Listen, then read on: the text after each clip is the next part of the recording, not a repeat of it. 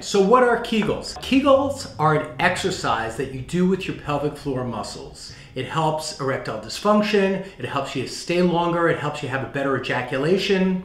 If you have incontinence issues where you leak a little bit, this will help that. But the first thing I want you to visualize, try to stop the flow of your urine midstream.